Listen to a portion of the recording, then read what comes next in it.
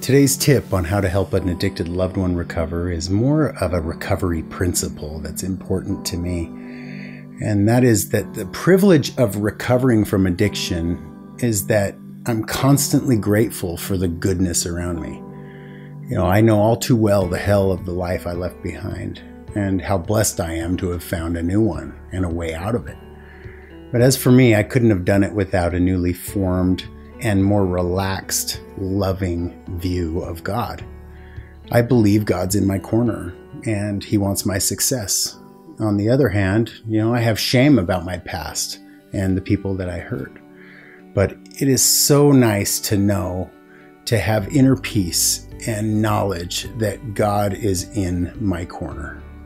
If you or someone you know needs substance abuse treatment, a copy of Unhooked, or additional recovery resources, visit brickhouserecovery.com.